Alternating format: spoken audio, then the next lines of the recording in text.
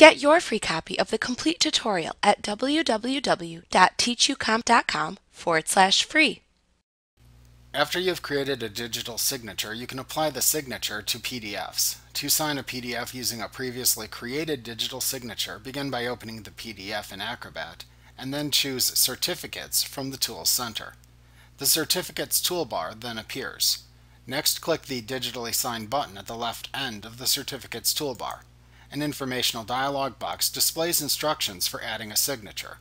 Click the OK button to dismiss the message. The mouse pointer changes to a crosshair tool when you hold it over the page in the PDF. Click and drag over the area in the PDF where you want the digital signature to appear. After defining the area where the digital signature will appear, Acrobat opens the Sign with a Digital ID dialog box.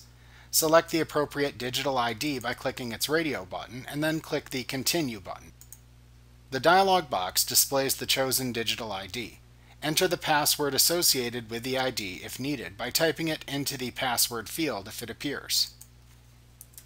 Use the Appearance drop-down menu to select the digital signature appearance to apply. Your choice appears in the preview area of the dialog box.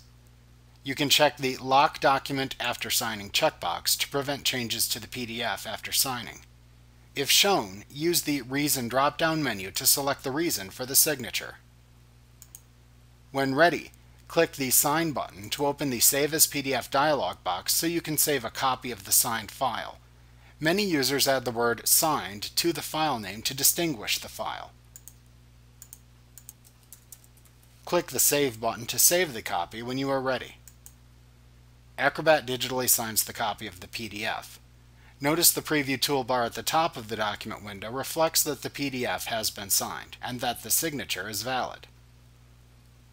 Like what you see? Pick up your free copy of the complete tutorial at www.teachucomp.com/free.